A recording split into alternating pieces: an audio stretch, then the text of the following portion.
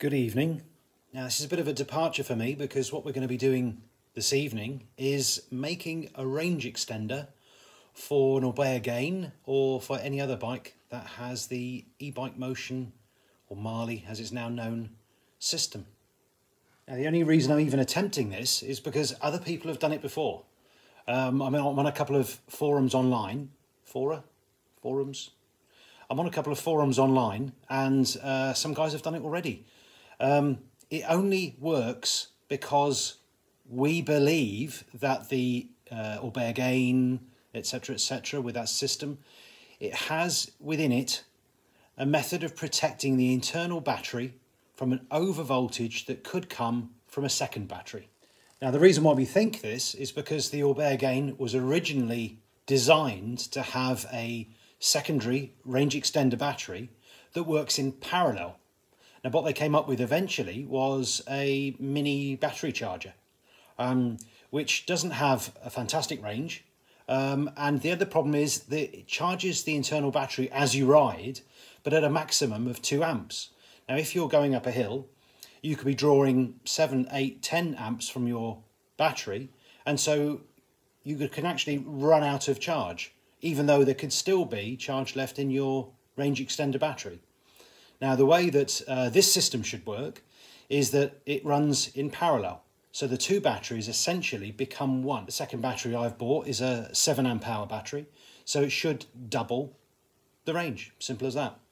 But the other big thing is that when you need a range extender, it's because you're on a long ride. And when you're on a long ride, you need 2 bottles of water. So you use a range extender, but you still only end up with 1 bottle of water for such a long ride. Well, I want 2 bottles of water, and I want my tools, and I want a range extender. So the only thing I could come up with and still keep it fairly stealthy was by putting it in a saddlebag. It's the only other bulky thing that really appears on a bike, isn't it? So Sod's law of course dictates that I'm in a room with a washing machine and the washing machine is on spin, but I can't wait because I'm too impatient. Anyway, I was just showing you this because the battery will fit in a saddlebag that size. So if you want to go super duper stealthy and keep your spare inner tube in your back pocket along with your tyre levers, then the battery will fit inside that, and then you just wouldn't see it. Of course the cable is going to be visible, so I'm going to be running that down the back of the frame and into the charge port down there. Now I'm far from a pro, so not only is my methodology going to be rough and ready, but so is my filming, because my filming is going to be my cheap action cam attached to the top of a bottle of water. But hopefully it's going to work okay and you can see what I'm getting up to.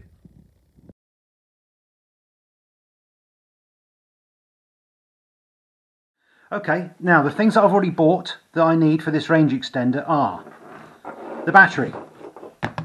This came from eBay. I bought this one because it came from Germany. It has Samsung cells within it. It's designed for a hoverboard. The reason why I bought this particular one is not so that it can fit inside a bottle battery, but because I'm going to fit it inside a saddlebag. Now this is quite an oversized saddlebag because I still want to keep my tools when I go for a ride. Now the battery has a combined discharge and charge port. This is an XT60 connector. These are industry high standard. They can take up to 60 amps. We don't need anything like that, but they are good and reliable and they're easy to solder. But what other people have done is that they've chosen a battery which has a separate discharge and a charge port. That would mean there'd be another cable coming off with probably a smaller plug on it. And the advantage of that would be that I could fit this inside my saddlebag and I can leave the discharge port connected to the bike, and then I could use one charger to charge this battery, and because it's connected directly to the Ebikemotion, I could charge them both batteries at the same time using one charger, which is going to be quite a lot easier than what I end up doing here. There's a point I've been trying to make in this film and I keep not quite making it.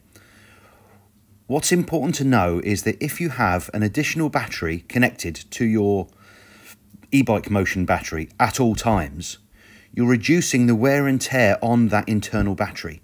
And the internal battery is just about the most expensive thing that can go wrong with your bike. So quite simply, by leaving your range extender battery connected, not only are you extending your range, you're also extending the life of that internal battery.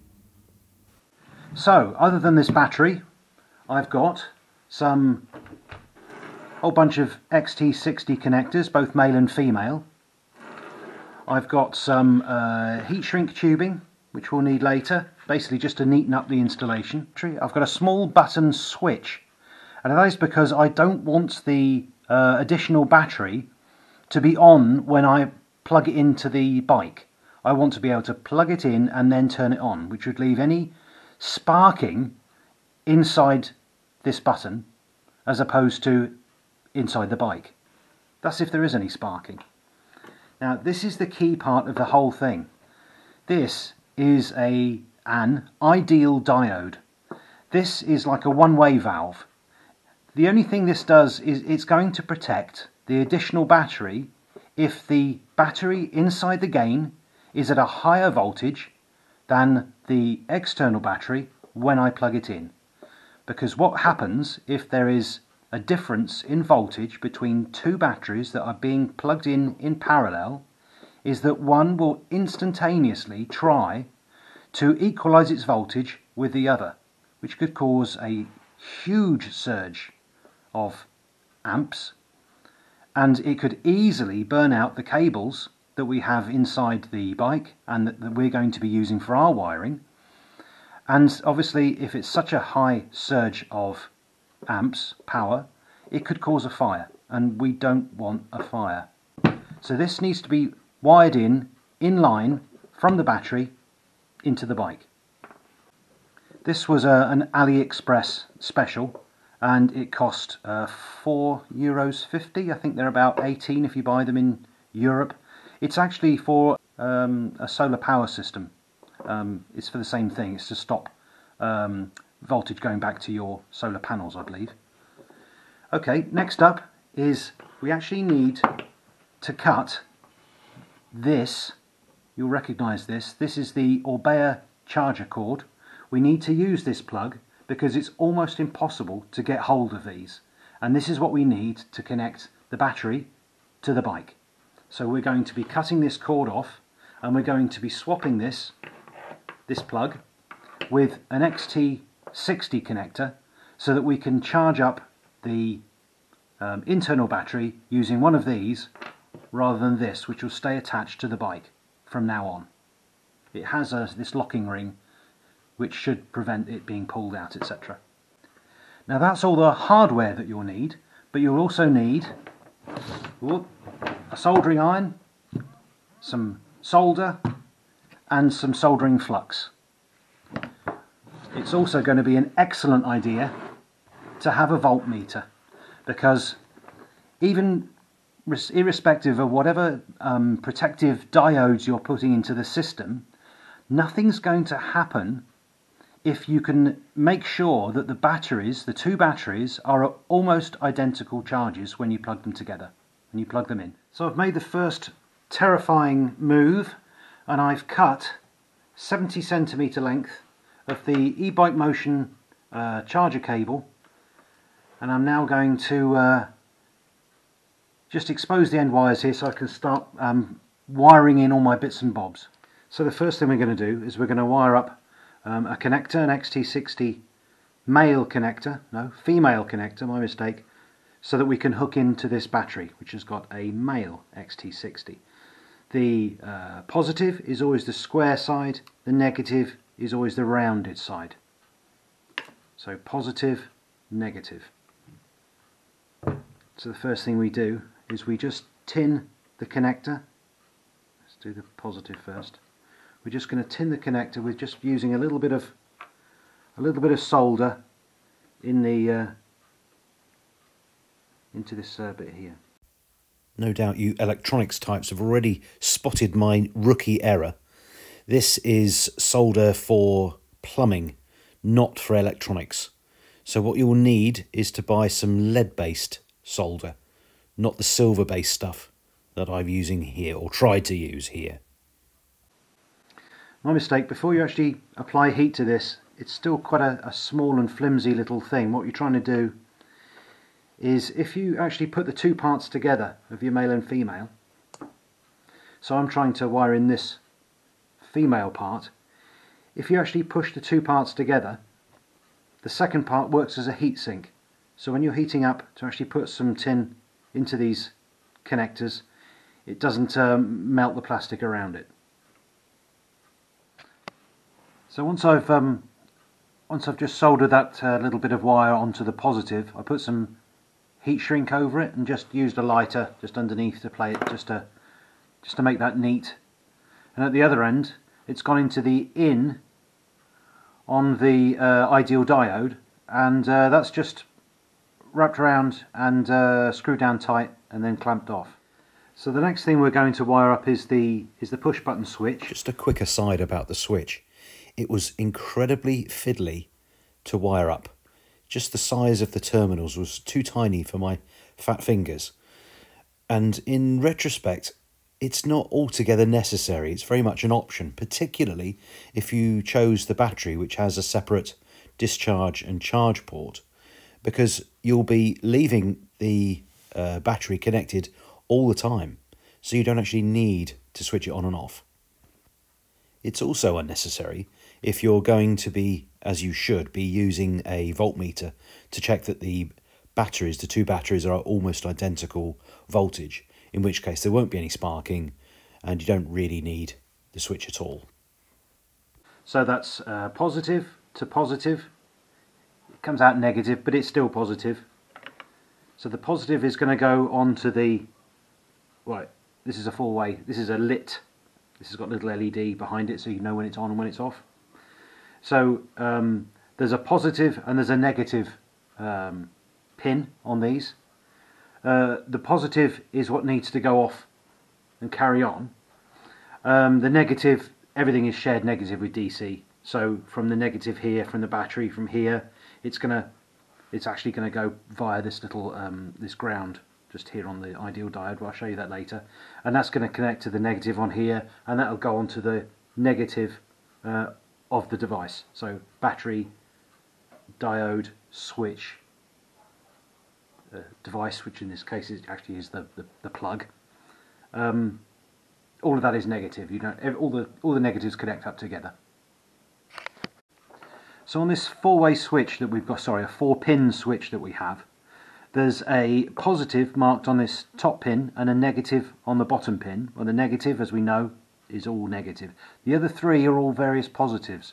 It's because when the switch is on, we want the light to come on. So the way that's done is that we have our positive that's coming from the battery through the ideal diode. It comes in to this left-hand pin. We're then going to pop a little bit of, if I can find it, we're going to pop a bit of heat shrink over that, and then so that will keep that one separate. And then the final connection on the positive side is going to be from the Ebikemotion plug, and at the other end we're going to have the positive again, and that is going to connect both of those two pins together and go off. And that way, when the positive comes in, when the switch is on, the light will come on, and when you press it off, the switch and the light will both be off. And as I said, the negative will go to the negative, and then there's going to be a lead from here, bypassing the ideal diode and into that one there. So for this connection here, we're just going to strip off a fair bit of this insulation on this part.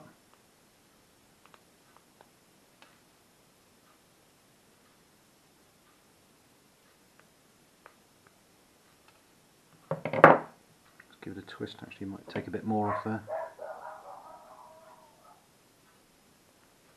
Dogs are going crazy because we've got boar out in the garden this evening. There we go. Give that a twist. I always wrap it round here first. It's that way around. No, that way around. make it nice and tight around there, like that.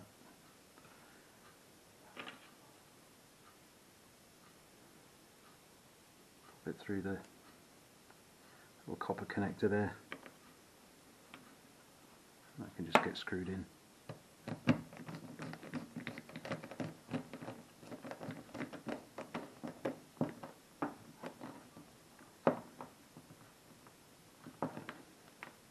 Nice and tight, and then we can just close these with a pair of pliers just to keep it tight.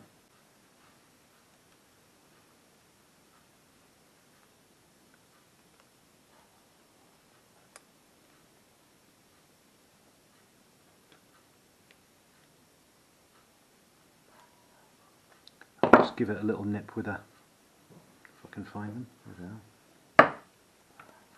Just give it a little nip as well. Belt and braces. It's not going anywhere. Okay, so that's what we've got so far, and we're just going to carry on with the connectors on this switch, and then the negative, and then that's actually it done. So all that there is inside this bag is it's a fishing lure box, Rapala obviously, and inside the box is the ideal diode. I've shown you how to wire that in, and at the end is the XT60. That connects to the battery, and the whole lot shoves down into the bag. I'm quite glad I left the extra cable, because it means that now I can, if I need to, I can actually access this diode again, because otherwise it would have been crammed tight in at the front end of this bag and I'd never be able to slide it back out again. And now the battery charger looks like this, and it now has an XT60 connector on the end of it, so that I can hook it up to the connector which is inside the bag. So, in fact, that's probably the one thing you can see. So this is what it looks like on the bike. I've left this piece of cable a bit longer at the moment in case I need to do something else. So I've just left it a bit longer, so it does look a little bit messy. And it's just cable tied to the frame at the moment. And as I said previously, what I was thinking of doing is actually having it wired inside this little plug, and then having the cable one up inside the frame, which would make it very tidy. But at the moment it's just that.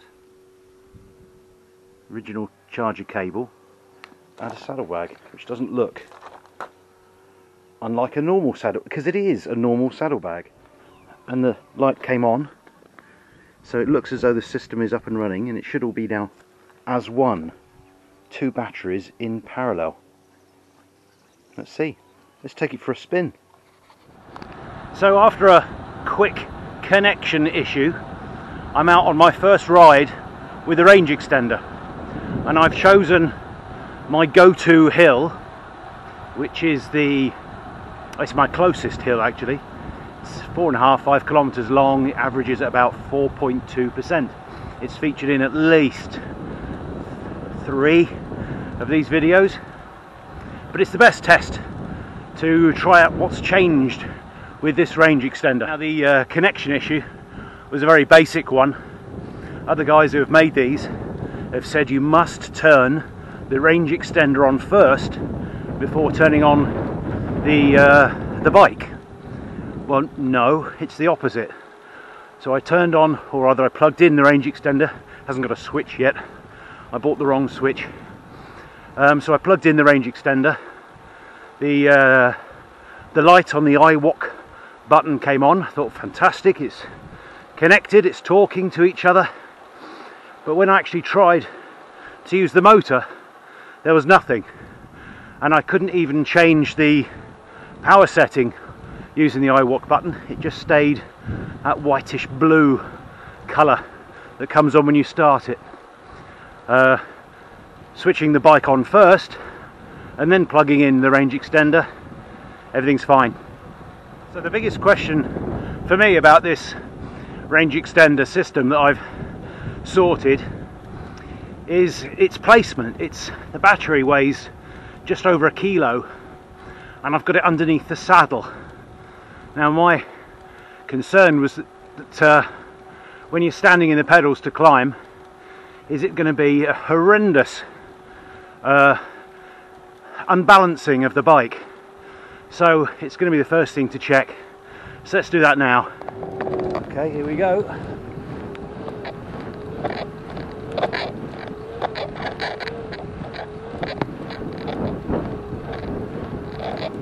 I'm not really a big thrower of the bike around when I do stand in the pedals.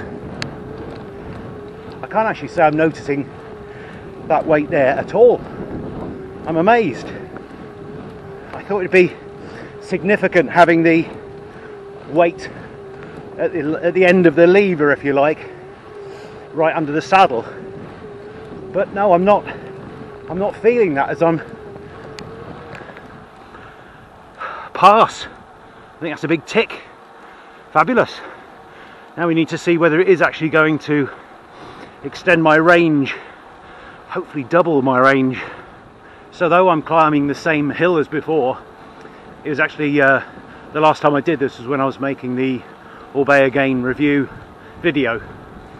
I joked when I got to the top about looking at the numbers, etc., which was a euphemism for sort of wheezing and needing a breather when you get to the top of a hill. But in fact I did look at the numbers.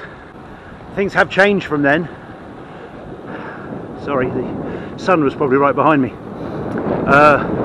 The biggest is that I'm lighter now, but of course the bike's slightly heavier with the battery, so I'll need to take that into account.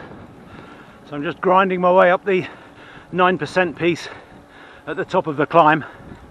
It's every bit as hard as before, so it obviously there's no improvement to the power, although I did read that someone suggested you did actually get more power from having a range extender wide in parallel. I can't really see why, and I'm certainly not finding it any easier.